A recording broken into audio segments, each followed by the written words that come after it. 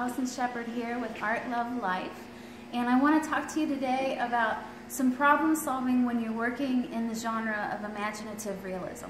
So a lot of times in imaginative realism it's helpful to work out a preliminary sketch so that you solve a lot of your compositional issues, because a lot of times with that genre of art you're fusing different subjects together and you're trying to make a situation where they all make sense within the same kind of space.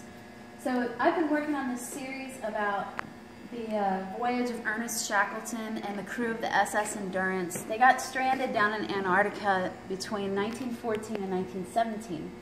I've been working with photographs that are from the expedition. So this is actually a photograph by Frank Hurley, who was the ship photographer.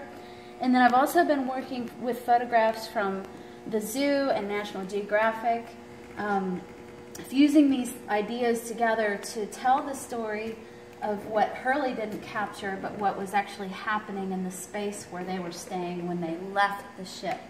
So I'm wanting to put an albatross here, and I wasn't sure what size to make it. And this was kind of a decision that came late in the development of this painting. So what I decided to do to figure out my scale was I made these albatross paper dolls. And the first one I tried out here was too small. It just didn't work out with the scale of the grass, didn't work out with the scale of the emperor penguins.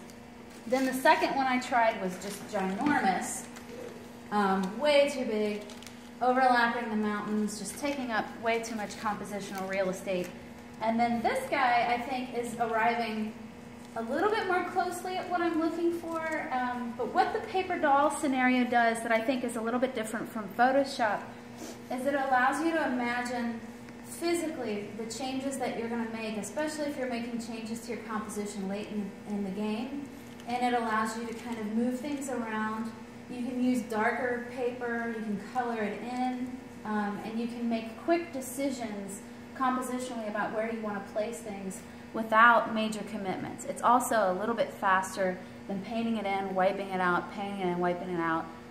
So I've found that the paper doll method really works well for me, and I hope that if you're working in the same genre of imaginative realism, that this little trick helps you out.